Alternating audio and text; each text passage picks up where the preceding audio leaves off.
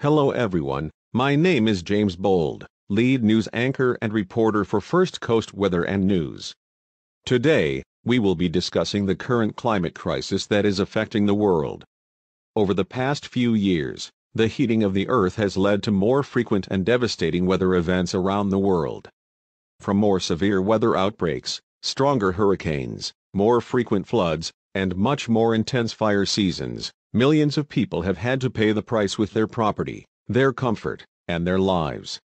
Many climate scientists have claimed that we are running out of time to change the course of our planet, and that this drastic heating will only begin to intensify over the next few decades.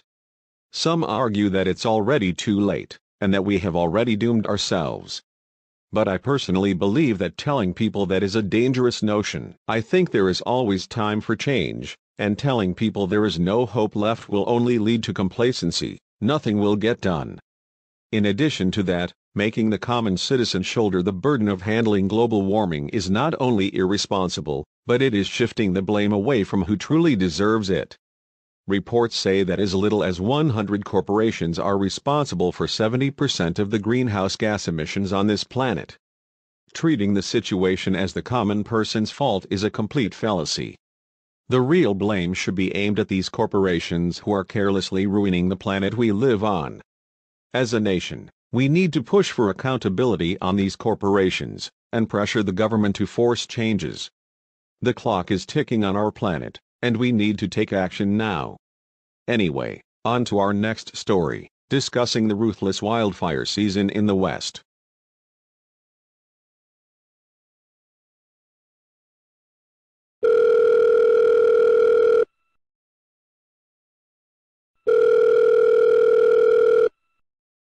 Joseph, are you there? Yeah, I'm here. What's up? I haven't seen you at work for the past few days. Did you get sick or something? Nah, man. It's a lot more than that. I just haven't been really feeling the outside world for a while. Do you want to talk about it? You aren't usually like this. I can't help and feel like the world is doomed. All we hear about on the news is that it's too late to stop heating up the planet, or how there's constant weather catastrophes every few days. Really, what does that mean for all of us down the line? Joseph, you can't keep overthinking this stuff. I know it's scary, but we have a long time before we actually have to face that. Why not try and enjoy the life you have now? It's hard to enjoy life when there's always the threat of a hopeless future. How am I supposed to live knowing we could lose everything in just a decade or two, or even the blink of an eye? You're overthinking it, man. As unfortunate as it is to say it, there's not much the average person can do. I don't think you understand. That doesn't help to hear. Whatever, dude. I'll just figure it out.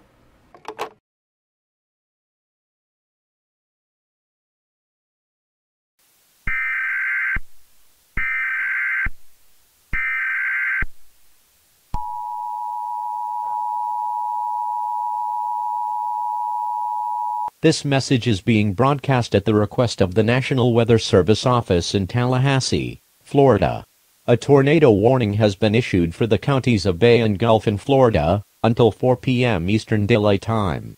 At 3:08 p.m. local time, Doppler radar indicated a severe thunderstorm capable of producing a tornado. This powerful storm was located around 10 miles to the west of Panama City, Florida, moving eastward at 35 miles per hour. Locations impacted include, but are not limited to, Rosemary Beach, Sunnyside, Panama City, Watapo, and Callaway. Residents in the path of this dangerous storm are being urged to get indoors immediately and remain on the lowest floor of a sturdy structure. Stay away from all windows and do not go outside until the storm has cleared the area. While a tornado has not been confirmed with this storm, Doppler radar has indicated strong rotation within this storm. Take cover now. Flying debris will likely cause severe damage to property.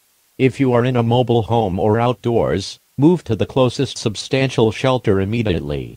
Repeating, a tornado warning has been issued for the counties of Bay and Gulf in Florida until 4 p.m. Eastern Daylight Time.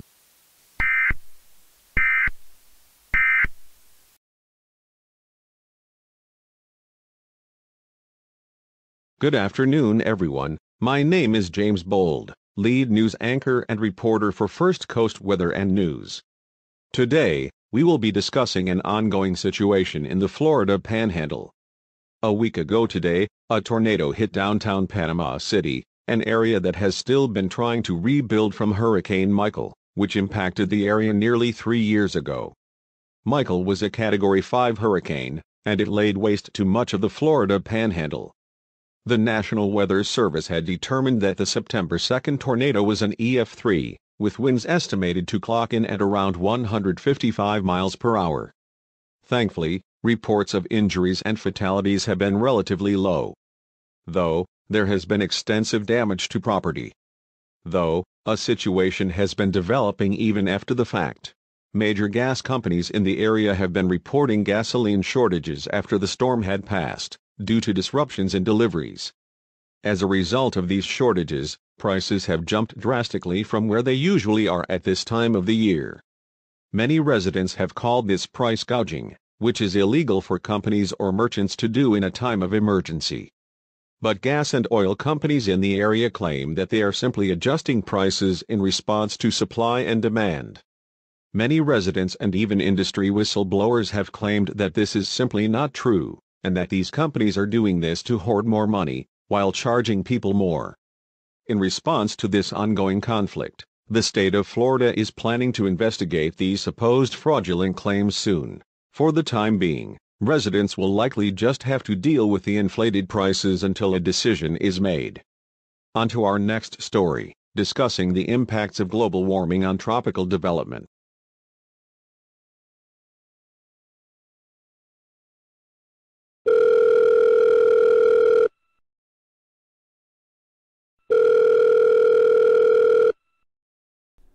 Hello? Joseph? What's up, man? The same as usual, just watching the world go to hell. Aw, come on, man. You're being dramatic now. You may see it that way, but I don't. Look at this shit that's been happening down in Panama City. The manipulation by major corporations should be straight up illegal, but no one's really stopping them. The government is saying that they're going to look into it, but they're dragging their feet. The price of gas has been rising all around the area, and I barely have the money to pay for it. Let alone the fact that, gasoline is killing our environment anyway, but, we do what we gotta do to get around in this world. Joseph, relax, man. It's gonna be okay. This is just a minor hiccup. Things will be back to normal soon. I don't think so, Mark. Corporations have been taking advantage of the population for way too long. They like to prey on people when they are at their lowest, and they aim for the weak. I think it's time someone puts them back in their place. I don't like that tone, dude. What are you thinking? It's nothing of your concern. Just know, you'll probably see me on the news within the next couple of days.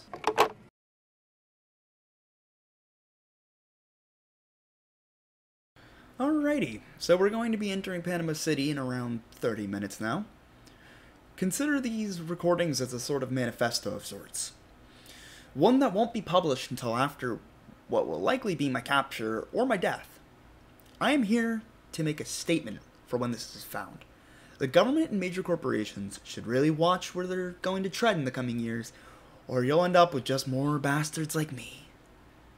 Get ready, you're going to be in for a show in just a few short hours.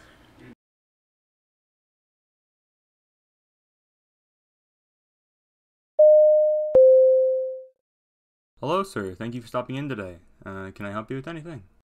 Yes, you can actually. Sir, what the hell are you doing? Please, for your sake, leave this building. I do not want to hurt you or anyone else in here. Please, just leave. And take any customers or other staff with you. Get everyone out of the parking lot. You have 5 minutes. Go now. And do not try and call the police. Why are you doing this? This is highly illegal.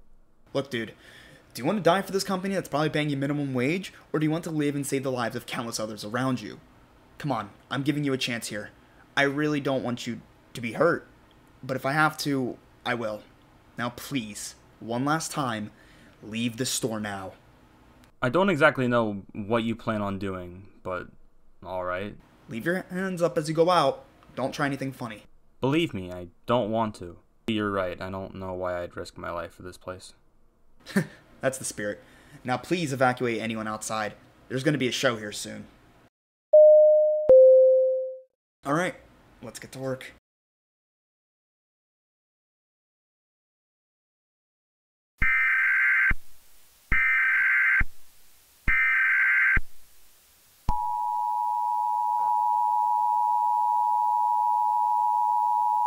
This message is being broadcast at the request of the Bay County Police Department. A law enforcement warning has been issued for Panama City, Florida, until further notice. At around 2:15 p.m. local time, a robbery was observed to be taking place at the Panama City CNG station along Avery Street and Martin Luther King Jr. Boulevard, north of downtown Panama City. Information on the suspect is limited and conflicting, due to the lack of civilian reports. CCTV camera footage was able to discern some details of the suspect. The suspect seems to be of average build, white, average height, and was seen wearing a pair of blue jeans, a black t-shirt, and a black ski mask. The man was seen holding some type of handgun. The man was also seen pulling into and leaving the station in a green Jeep Wrangler. If you have any information on this man and his whereabouts, please contact your local law enforcement agency immediately. Repeating, a law enforcement warning has been issued for Panama City, Florida, until further notice.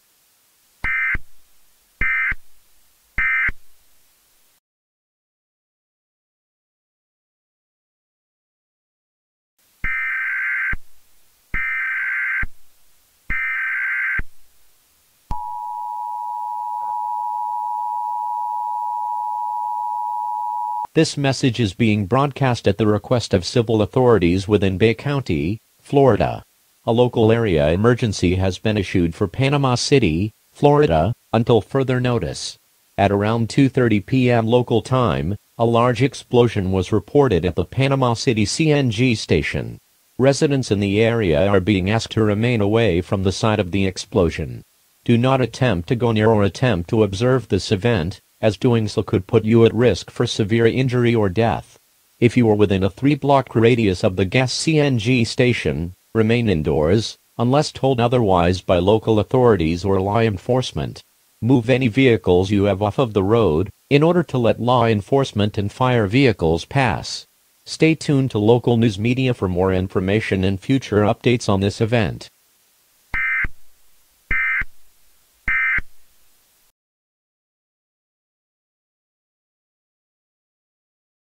Alright, I hope everyone got out of there on time. Would really hate for someone to be hurt there that didn't have anything to do with the situation. I could just call it here, but this is just the beginning. I want to create a mess so big that the government has to respond. And if they want to respond, they're going to have to come and find me. I'm going to keep going until there's nothing left. I'll burn this damn city to the ground if I have to, if it means that a brighter future can be ensured for the ones that will follow us. Then again, when has this country ever cared enough to make meaningful change? I'll tell you when. When they are forced to. And that is exactly what I plan on doing today. I want my intentions to be clearly known, and I do not want my motives to be twisted. You know exactly why I'm doing this. Do not get it twisted when I am gone.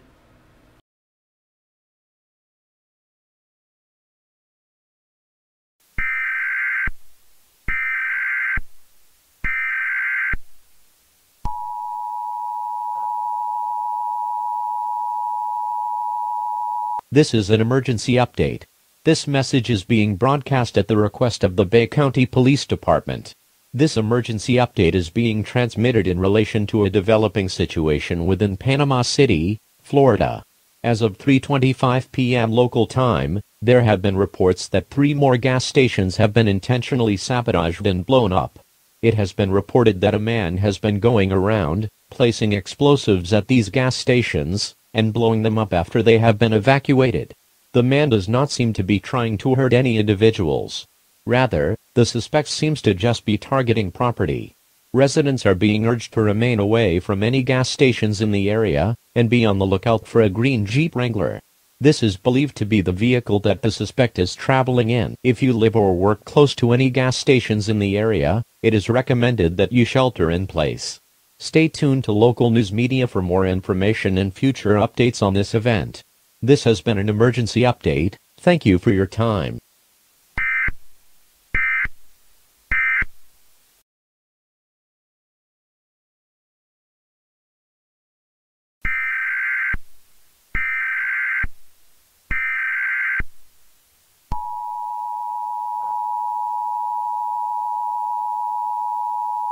This message is being broadcast at the request of civil authorities within Bay County, Florida.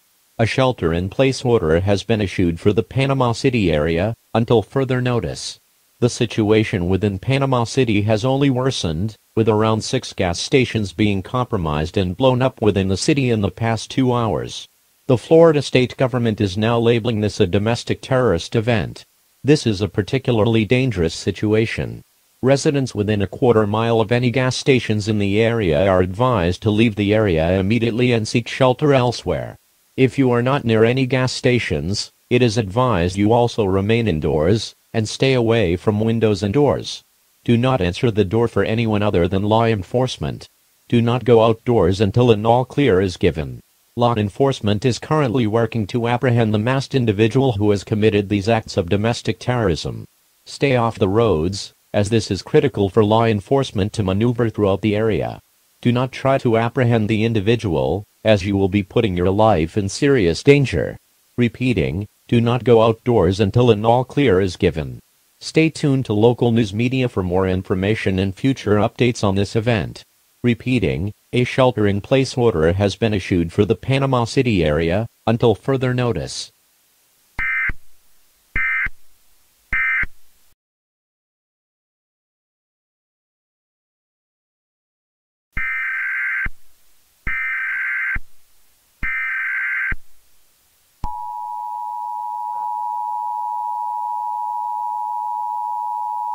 This message is being broadcast at the request of the Bay County Department of Emergency Services.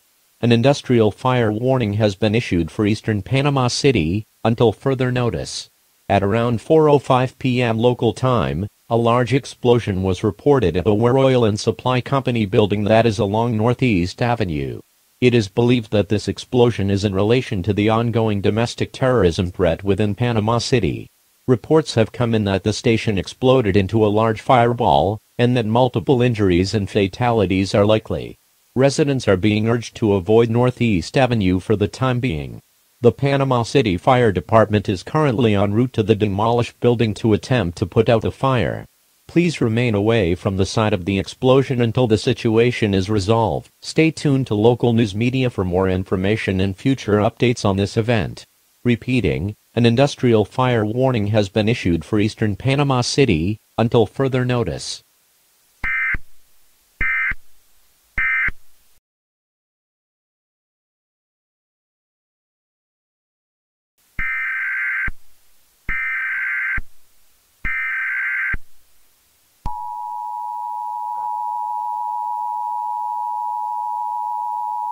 This message is being broadcast at the request of civil authorities within Bay County, Florida.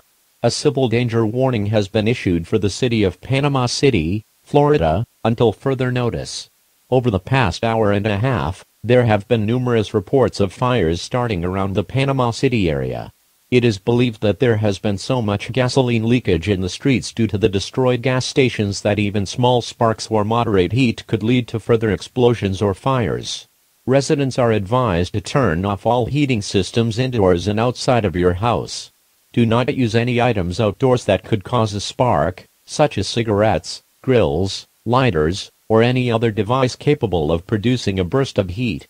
If a fire is to spark at a location near you, contact emergency services immediately. Stay tuned to local news media for more information and future updates on this event.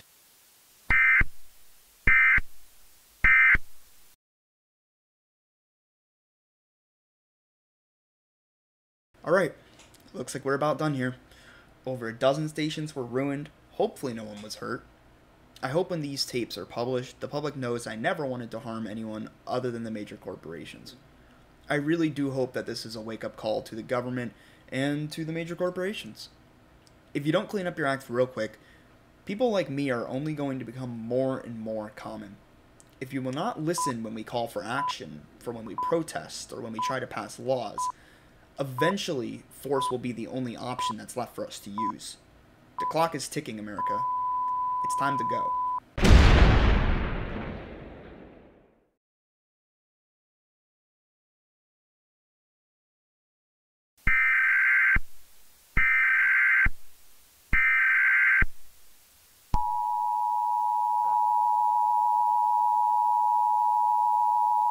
This message is being broadcast at the request of the Bay County Police Department.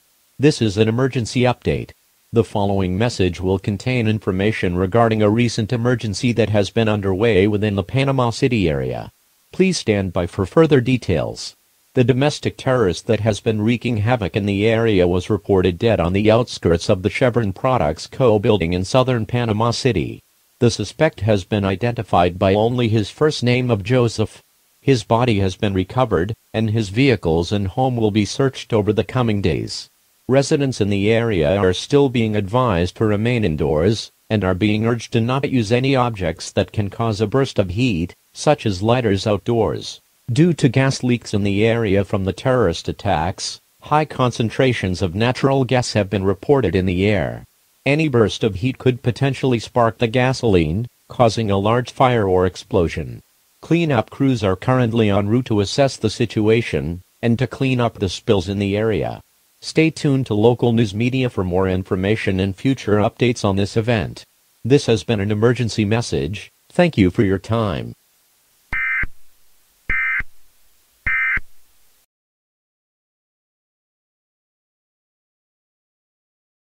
Hello everyone, my name is James Bold, lead news anchor and reporter for First Coast Weather and News.